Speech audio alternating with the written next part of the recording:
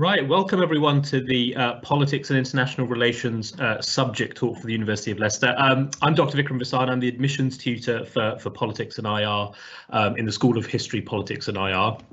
I'm also one of the lecturers in political theory. So what we're going to be doing with this talk is running through in kind of very broad brushstrokes what the Politics and IR offering is at the University of Leicester, what you can expect to study, and some of the unique selling points that both the department and the university might offer to prospective students. If you do have any questions as they come up through the presentation, do just pop them into the chat and we'll address them at the end. And we should have around about 15-20 minutes to talk about questions and answers, so we'll leave plenty of time for that. Right, so I suppose one of the big things to answer first, before we even start talking about the politics and IR side, is why Leicester. I mean, it's a fairly unique university in the sense that it's for its kind of pedigree and its size, it is a campus-based university. You often find universities that have kind of Leicester's profile in the kind of national rankings, often being large campus, large kind of sprawling universities that are spread across the entire cities and have a sort of quite overwhelming experience to some students, in the sense that they don't feel they're part of one particular campus where they can always see their lecturer, they're near the student union, they're near their lecture theatre, they're near their personal tutor's office and all that kind of stuff. So what I think for me, the really unique selling point of Leicester, particularly having come here in the last year or so, is the fact that it's got a really nice community feel where the campus is. It's actually quite a nice leafy campus as well, backing onto Victoria Park, and one that's also had a lot of investment in it recently as well. So I think if you think about what kind of student you are, what kind of university experience you want, if you're someone that would feel, more comfortable as a part of a medium-sized community where your lecturers at face-to-face level, we all know each other by our first names kind of thing, Leicester's definitely the type of university for you. It's obviously not the only one that offers that kind of experience, but it's certainly something you should seriously look at if that's the type of university experience you would like. Other kind of general facts you can see on the PowerPoint there. 9th most affordable city. It might not be something you're thinking about very consciously when choosing a university course, but trust me, when you get to university, you'll notice it. So if you don't want to be someone who's having to kind of watch your pennies day in, day out, and deciding whether you can go out on a Friday night or not, I mean, Leicester's a really good place to have a kind of a good student night out. Often, we have a lot of local students who know the area really well as well, so you get kind of good places to go out that are maybe off the beaten path as well, which I think is quite nice for people who aren't necessarily from the Midlands, as a way of kind of discovering a university city. 30th in the UK in the newest kind of Guardian League table, so right up there with some of the top Russell Group universities. Even though we're not a member of the Russell Group, we're kind of sort of biting at the heels of those universities in terms of our research power, our kind of teaching credentials, our international profile in publications, citations, prestige of our lecturers and that kind of thing as well. So a really, really kind of nice balance of factors there. University that's kind of hard hitting and heavy hitting when it comes to its research profile and its teaching, but also a nice intimate experience as well, one where you're not going to get lost in a kind of sea of students. So to actually turn to the subject you've come to hear about, or the two subjects you've come to hear about, politics and international relations, it's worth noting that what often you think politics is on a day-to-day basis is just barely touching the surface of what you're going to be doing at university. So I always use this kind of silly example whenever I have a kind of I'm having my hair cut or something like that, which is long overdue, and someone asks me what I do, and I say I'm a lecturer in politics, and then you kind of get a roll of the eyes and like, wow, why do you want to just talk about MPs all day and just bang on about a useless prime minister and that kind of thing? And obviously you'll be learning about that. There's a bit of that in year one. You're learning about what democracy is, you're learning about what political parties are, you're learning about what pressure groups are. But the way politics as an academic discipline has developed over the last really 60, 70 years has gone way beyond that. We're not just talking about kind of parliamentary politics anymore.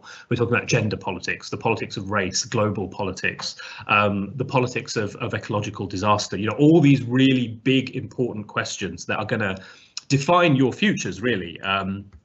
over the next 50 years are absolutely at the core of what studying politics at university is about.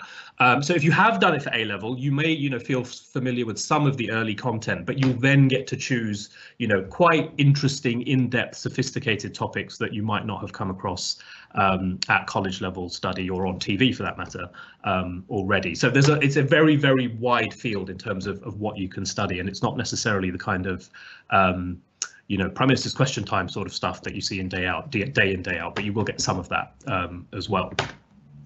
The other one, which I think students often have a bit more confusion about, is what is international relations, because we all kind of instinctively know what politics is.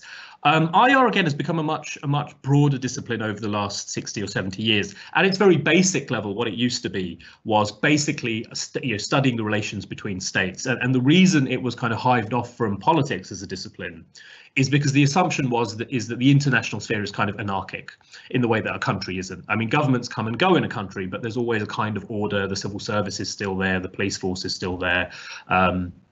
Civil society is still there. The assumption of a certain type of international relations was that the international order is anarchic. It's only really states that put order on it, and it's really the big powerful states that do that. So think of the United States, think of China, think of the European Union, that kind of thing. So it was kind of seen as slightly distinct from politics because it was dealing with a slightly different foundation of kind of what was going on in the world. The way that's really changed recently is in a similar kind of way to politics. It's become more inflected with critical ideas. We have a kind of standard idea of what international relations is, but how has it not really kept up with lots of the problems the world faces? So things like refugees, again, things like ecological disaster, how does that feature in international relations?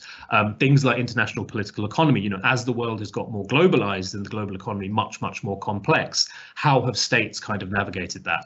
How do smaller states play a role in that, given the fact that they have smaller GDPs and that kind of thing? Also things to do around, war and peace, violence and non-violence, all this kind of good stuff that really structures how the international system works and how it's changing over the next few years or the next few decades. So you have an option to either do just politics on its own, just international relations on its own, or politics and international relations as a joint degree, where basically your modules are 50-50 between two subject areas. And as you can imagine, that's leaving your options really wide open for a whole set of careers, whether that's working in charities, NGOs, working for local councils, working for international business. It's a really kind of open-ended degree in that sense, in terms of skilling you up for the workplace. I mean, I kind of touched on this a little bit already, but in addition to kind of, being really in tune with modern kind of challenges the world faces, which do, filter into the world of work as much as kind of the academic side of things. If you end up getting a professional postgraduate job, you're going to be working with companies from different parts of the world. You're going to be working with colleagues from different parts of the world. Corporations, sooner or later, even the ones that don't consider it on a day-to-day basis, are going to have to deal with ecological disaster and what that means for their business, potential political instability that's has kind of swept across the Western world in the last 5 or 6 years. What does that mean for business and all that kind of stuff? So these are all things that really feature directly in thinking about the world of work, but also hard skills as well. So it's not just the content of politics and international relations, but independent work skills. You'll be doing a lot of independent research as a part of this BA degree. You'll be condensing it into understandable terms for class, and then sharing it with me, sharing it with other lecturers, sharing it with your classmates. So you're developing all these sorts of skills that you'll probably have to do at some point in a professional career. Doing your own research, analysing data, communicating it to your colleagues, trying to put a memo together for your boss about how best to sort of change business practices and so on. These are all the kinds of hard skills that politics and IR at university level deals with, both at the level of kind of qualitative analysis, so that's looking at text, and even some quantitative analysis on the political science side, so looking at polling data and that kind of stuff. So there's a little bit of numbers in there. It doesn't require any particular expertise, so you don't have to have an A-level in maths for it, but at least you're having a flavour of that kind of thing, which employers obviously like to see. And then the critical evaluation skills, which for me is always the most important thing as an academic. That we're not trying to sort of give you a concrete answer of what you should think at university. The point is, you come to university with all sorts of set ideas and assumptions. We provide you with the critical concepts, the critical skills to try and deconstruct what you think. And then if you leave, kind of reinforcing the ideas you came with, fine, but at least you've got the evaluative skills to say, this is why I think what I think, not just this is what I think. So that, of course, is important in the world of work as well, whether you end up doing something creative or something business oriented, or something that's very public facing. Being able to bring those critical skills to day-to-day problem solving is really, really important as well. So politics and IR at Leicester specifically has a really long history. I mean, it goes all the way back to the 1940s when politics was first taught at Leicester. So a really long pedigree, a lot of kind of long-standing research interests as well. So democratic theory has been at one time or another a big subject at Leicester. Recently, animal rights has become a big subject at Leicester, and we've had a number of specialists, quite prominent specialists at the university, who work on that. At the moment, kind of studies with parliamentary studies and all that kind of stuff is also really, really prominent at Leicester. So the department has always had its kind of finger on the pulse of a lot of the, the major sort of themes, the cut and thrust of political science and international relations research. And you'll find that when you do the degree. So one of the things you get in first year is kind of a very general sort of introductory sense of politics and international relations, where we're covering a lot of ground in breadth, but not necessarily in as much depth as you will in years 2 and 3. But by the time you get to years 2 and 3, what lecturers do is offer their research specialisms as options. So if we have an expert in parliamentary studies, which we do, Professor Rick Whitaker, who's actually working with Parliament directly over the next couple of years to reform their practices and that kind of stuff, you're getting a module in parliamentary studies from a world-leading expert on that topic. And you might even be getting their ideas on things and their research even before they've published them, because often we integrate our research into lectures, into seminars before it even gets published. So, in that sense, it's a really, really exciting topic to study at university, because you're getting, probably the next 10 to 20 years worth of politics and IR research before the rest of the world actually gets to see it to some extent. So what I would do is, go through the list of specialisms we have online, go through the lists of modules we offer, and you can, if they're in year 2 and 3, you can be almost certain that there's a specialist in that subject teaching it. So we have specialists in Latin American politics. I work on South Asian politics and political theory. Specialists working on feminism and so on. If those are the things on the list that really kind of, get your mind buzzing about politics, and they're the sorts of questions you want to deal with, then absolutely come to Leicester, because we have some of the world's leading experts on those particular topics. And this is just to run over the various ways you can cobble together the course. So there's a lot of options there, so don't let it daunt you too much. But obviously, BA Politics, BA International Relations, BA Politics and International Relations are the kind of core politics offerings that we do on our side of the School of History and Politics and IR. The others, we tend to kind of then team up with other subject areas so that students have choice in terms of the styles of joint degrees they want to do. But they are subjects that complement each other. So politics and economics is jointly taught with the economics department, politics and sociology similarly with the sociology department, and history and politics with our colleagues who are in the same school with us on the history side. And basically, in all of those joint degrees, it's a perfect 50-50 split. So if every year has 120 credits of modules you have to do, 60 will be one subject, 60 will be the other subject. And so you get to choose from both sides. Don't let that sort of stress you out too much at this stage if you don't know specifically which combination you want to do, or if you just want to do politics, because as you get to university, within the first 2 weeks of your term, you have the ability to change to another course, so long as it's within, the kind of broad family of degrees that are kind of listed there. So you can't do BA Politics and change to nursing, obviously, but you can change from BA Politics to BA History and Politics if you'd like. So yeah, have a think about what sorts of topics you like to put together, what sort of interests you have, and also to a certain extent, what sort of job would you like to do. So if you'd like a job in kind of NGOs and charities and the international sphere or the UN or something like that, obviously it makes sense to do either straight international relations or pair it up with something else. If you have a very business attitude towards what you want to do with your politics degree, politics and economics makes a certain degree of sense. The only proviso with politics and economics is that the economic side of it, as you might expect, is quite mathsy and requires kind of at least GCSE B level maths. So if maths isn't your cup of tea, like it's not my cup of tea, I would be a bit wary about that one. But if it is if numbers are your thing, then definitely think about it. The three at the bottom there are not 50-50 split, so they're basically degrees that are run in other departments, but you get to have a small taster of politics if you like. So law with politics is probably the most popular out of those three, and I think it only allows you to take one politics module in every term of your law degree. So it's a very small part of what you're actually doing. Really, it's a law degree. But if that is something that interests you, and you have aspirations to be a lawyer, then certainly you can kind of smuggle some politics into that law degree if you'd like. I won't go through what every single module we have on offer is, because believe me when I tell you that there is a lot of them. So we offer a lot of choice to students, so it's best just to look on the website for the modules we offer. But what I will give you is kind of the way they fit together. What I would say is this is currently under review as well, so just to give you a heads up. Next year, I suspect the optionality in year 2 is actually going up. So I think it's going to 3 core modules and then 5 option modules. But the way it stands at the moment is like this. So you have 4 core modules in year 1. The reason you have 4 core modules that you have to do, they're mandatory, is because you don't need a politics A-level to study politics or IR with us. So we get a lot of students who've done a range of A-level subjects. They've got the grades they need to get in, but haven't really studied politics before. So we need core modules to kind of get everyone up to the same speed in terms of what you then need to do year 2 and year 3 at a good level.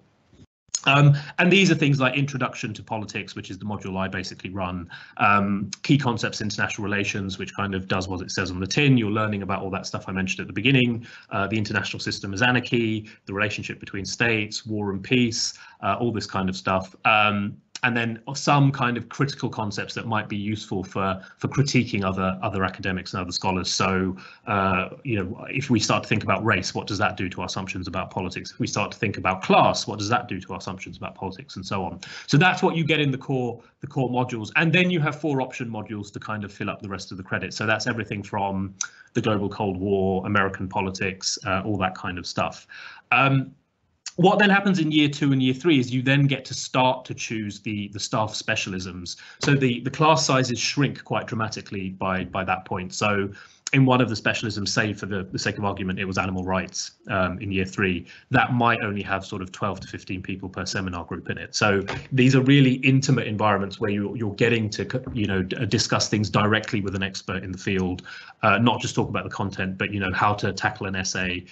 If you're thinking about doing it as a dissertation topic in year 3, what advice can that lecturer give you to develop your thoughts on that, and so on. That's exactly the same for final year, but the dissertation is the only mandatory element. So that's 10,000 words of you really getting to be your own politics or international relations researcher. You come up with a project, you come up with a series of research questions. You're assigned a supervisor to kind of mentor you through that, help you do it.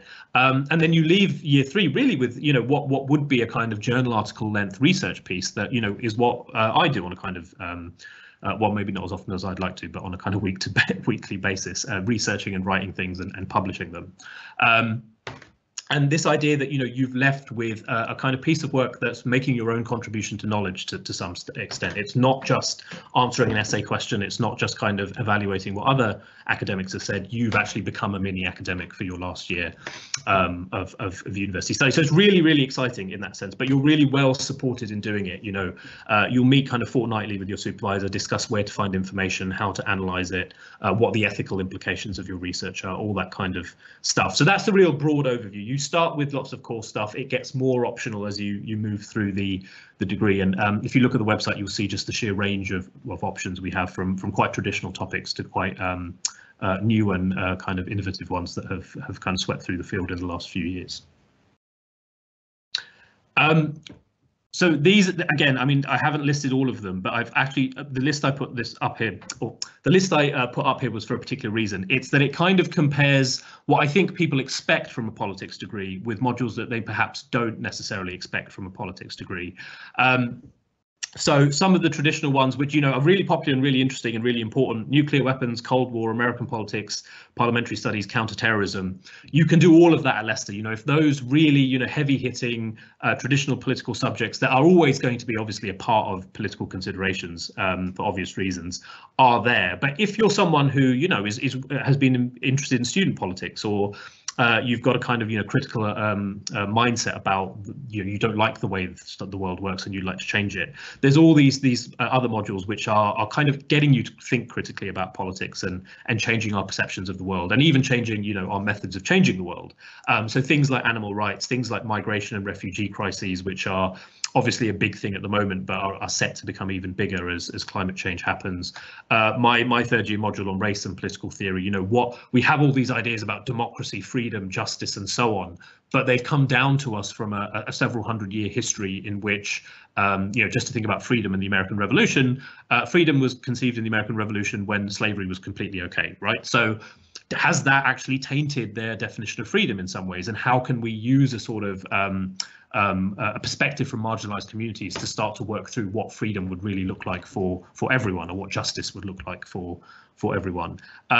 Space politics at the bottom there as well, really popular at Leicester for obvious reasons, because it's just a cool kind of topic, but also because we have the space park at the University of Leicester as well. So my colleague who teaches that has very close links with the space park and takes his students there and so on and so forth. So it's a really kind of fun experience for students. It's not just classroom based, and various topics around sexuality and feminism and all that kind of stuff as well. So a really wide range of topics, and something I'm really proud of our department for doing, because if you look at some of our neighbouring universities, they don't actually have quite that level of diversity in the modules they're offering, either in terms of geographical diversity or in terms of conceptual diversity. So if that sort of real mix of stuff is what you're interested in, do take a good look at Leicester, because I think it's something we're kind of setting a good example in recently. The style of learning, I mean, I often get questions about this from students who are thinking of joining us. I'll spend some time fleshing it out. I think what everyone expects is you're going to get lectures, which is 50 minutes of being given information by a lecturer, and you're sat down and listening and taking notes. And then of course you're going to have seminars or tutorials, as they're sometimes called, which in year one can be 50 minutes. In year three they can be anything from 2 to 3 hours with breaks in between. But don't worry, that's not just the lecturer kind of picking people as individuals and saying, you tell me something you know about this topic. They might invite you to offer your own opinions on a particular topic because you've prepared the reading for that week and so on. But actually it's much more dynamic and much more fun than that. There's an awful lot of group work that goes on. There's an awful lot of group presentations that go on. There's an awful lot of field work that goes on, and then you're asked to reflect on your day out. So Rick Whitaker, who's our Professor of Parliamentary Studies, actually takes his third year group to Parliament in year three. They meet MPs, they go to see the committee rooms and Parliament and all that kind of stuff. And then once they're back in the classroom, they reflect on what they've seen, what they've been told, and all that kind of stuff. So it's an actually really kind of dynamic way of teaching. And the idea really is that, some of us benefit from just listening to someone talk.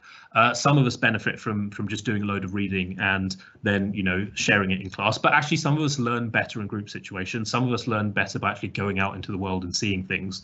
And the idea behind our teaching strategy is that you should get a bit of all of that in your seminars for any given module, so you're all getting a chance to contribute equally. And I think the nice thing about in not just being hands up and answering is that you're getting to know each other. You get to know your classmates really well. I like to think you all become friends, and that builds confidence, that builds kind of rapport where you're happier having debates and that kind of thing. And those social skills, those soft skills, are really important for the workplace as well. So you're kind of indirectly preparing yourself for the world of work in that way. Assessment wise, again, I know something students worry about a lot. We still do have a couple of what we might traditionally call exams for a couple of modules. I think at the moment they're still sort of effectively take-home exams. They're not sort of timed exams. So even the extent to which they're really exams in the sense that from A-level and GCSE and so on is not strictly quite the same. But even those are slowly being phased out for more courseworky styles of assessment, more presentation-oriented assessments, portfolios, policy briefs, that kind of thing. Something that students can take a little bit of time over, can get feedback on before they submit it. And it's not just a test of how well you deal with stress under timed conditions. It's a bit more of a chill way of getting at what you actually understand. And I think it's really important because for me, I mean, I did all my university stuff through exams, and really it was a kind of regurgitating what you've memorized exercise, which is not quite the same as critical thinking, which is really what we want you to do. So, I mean, obviously get in touch with us if you'd like to know more about that, but I think you can feel fairly confident that we're more or less moving completely away from exams as a way of assessment and are doing much more kind of coursework based types of assessment. I mean, I mentioned some of this already for final year. No compulsory modules other than the dissertation, a very large range of options. And this is really where the research-led teaching comes in. And as I said, by this stage, if you're having 2-hour seminars or 3-hour seminars for a particular topic, you are getting into a lot of depth for quite specific topics. And that's quite different from our first year modules, which are covering a lot of breadth in a single session. So, depending on what you choose, you can kind of leave university as a mini expert in, animal rights or nuclear weapons or space politics or whatever it happens to be. If that's, linked to a particular type of career you're thinking about doing as well. And then add to that the specialism of your dissertation. You're leaving with a lot of in-depth knowledge coupled with a lot of quite practical research writing, oral communication skills, and a lot of confidence as well, I have to say. Like, I think our third year students leave brimming with confidence. So it's quite nice to see how they develop throughout the 3 years. They become much more self-reliant in their kind of mental skills and self-reliant in their ability to actually speak about what they actually think, which is really important for the world of work once you finally leave university. This is not specifically related to politics and IR. This is the whole university and whatever subject you do. But I think it's really important to point out because I think it's always been very stressful for students to go to university. You're moving away from home, potentially meeting new people, being thrown into a slightly different style of academic environment and that kind of thing, being treated as adults, and being asked to be self-reliant, which is in itself quite stressful. It's important that you're well supported, and I think most universities, and especially Leicester, are very conscious of the fact that this must be an absolutely core part of our offering to students and a really core part of the student experience. So you will be assigned a personal tutor pretty much from the day you step on campus. You'll meet them within your first week of being at university, and then if you're a first year, that personal tutor will be in contact with you at least once a week. They might not see you once a week, but they'll be in contact with you once a week in case you want to see them. And then we're supposed to see you several times in a term, either as an individual or as a group. So if it's a group, you might just talk about, how you're generally enjoying university, how you're settling into accommodation, all that kind of stuff. Then if there's something personal you would like to talk to your personal tutor about, you can arrange a one-to-one meeting in confidence to discuss, whatever issues you might be having. And then there's a whole raft of university support systems to kind of support both you and your tutor to deal with that issue. So it might be a learning disability, might be personal challenges at home, could be childcare things. There's lots and lots of well-being and support systems in place and staff to help students with that, including, of course, counselling and this kind of stuff. So I think that's also adding to what I said at the beginning about Leicester being kind of a community-oriented university, because your lecturers and your tutors and your friends so well. I think it makes the business of supporting students a lot easier. It's much more difficult to do that if you're in a big city and the university's kind of spread all over the place and you're living half an hour from your student union and where your personal tutor's office is and that kind of stuff. We have a much more kind of, I think, practical approach to the student experience just by being a campus-based university. So again, something really to think about when picking a university. What type of experience do you want? There's absolutely nothing wrong with wanting to be in the big city and being kind of a small fish in a very big pond. That's totally okay, but you do need to make a conscious decision about that, not just kind of go blindly into it.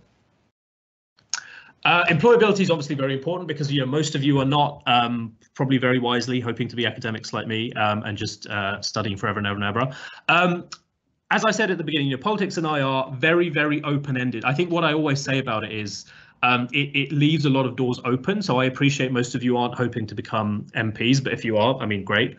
We have students that go into law, we have students who go into the civil service, we have students who become teachers, students who work for charities, students who set up their own businesses, all this kind of stuff, that's employers are looking for when they see politics or IR or a combination of politics, history, economics, so on a CV. They know these are the sorts of skills you're coming away with, and they want to hire you for that kind of stuff. You can see the statistic there: 94% of our graduates are employed or in further education after 6 months.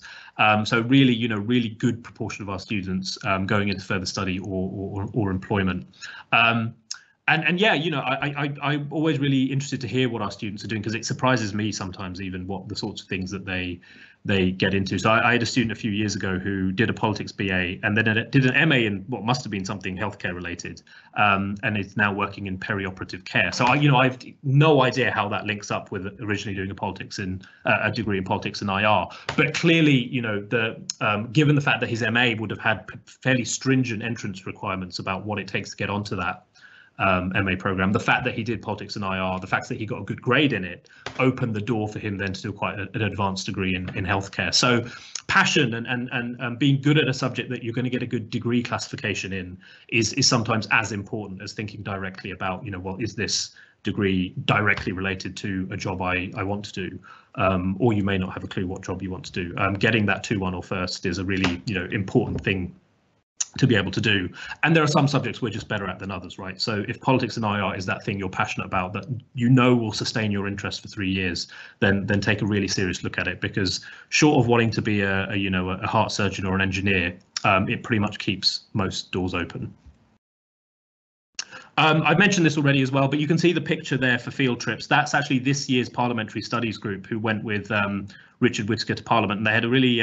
My office is kind of opposite Richard's as well, so when I hear them coming to talk to him about the trip, you can actually hear through the walls how juiced up they are about it. They're really excited. So I mean, it's one of those things that I think is really great, not just for understanding how Parliament works, but it's just such a fantastic way for students to get to know each other better and to have a really sort of positive experience on university campuses. So that's the main one we've been running for a few years. I know the new animal rights module that's running in year 3, my colleague Steve Cook, he's actually got a very close relationship with a local zoo in the Midlands, so he's taking his students there to talk about animal rights and talk to the people to work there about animal rights and what they think about it and so on.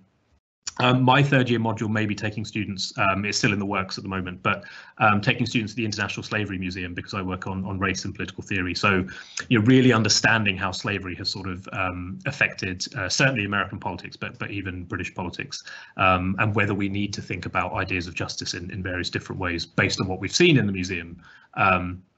In the classroom. So yeah, lots and lots of fun, really kind of hands-on teaching experiences that aren't just about reading books and talking in class.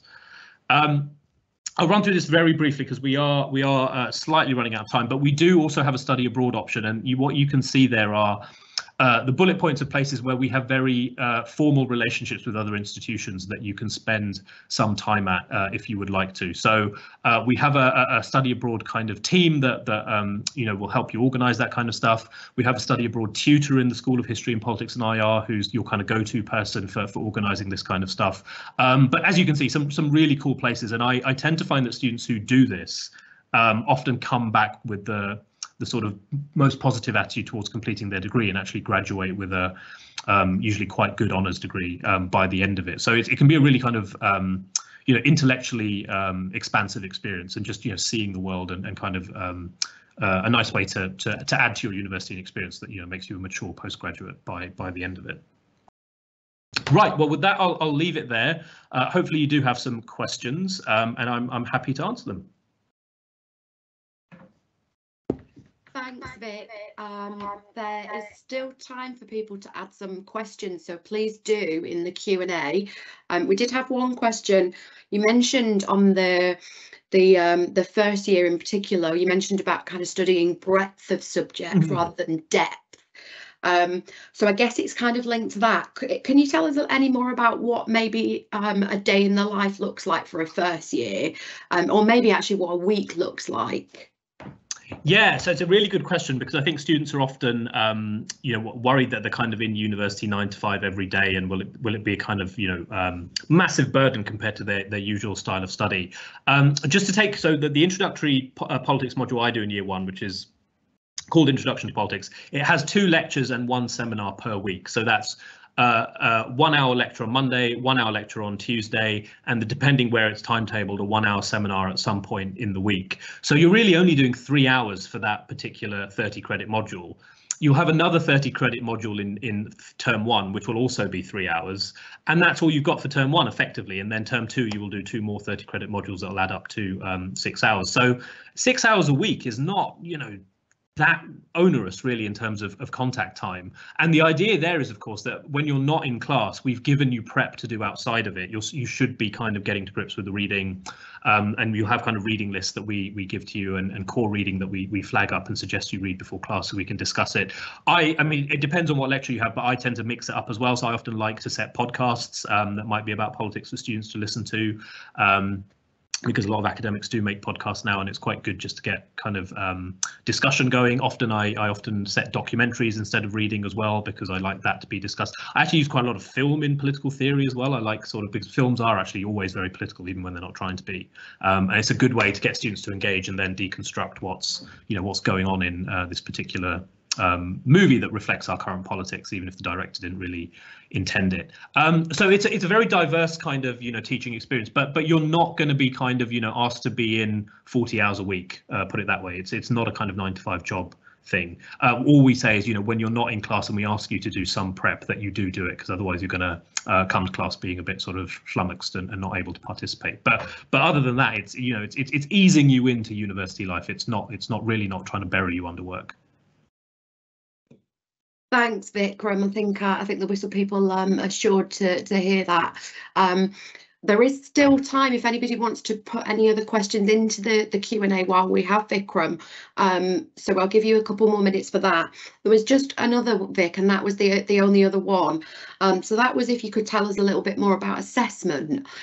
So is it very heavy exam focus? Is it a range? Could you tell us any more about that?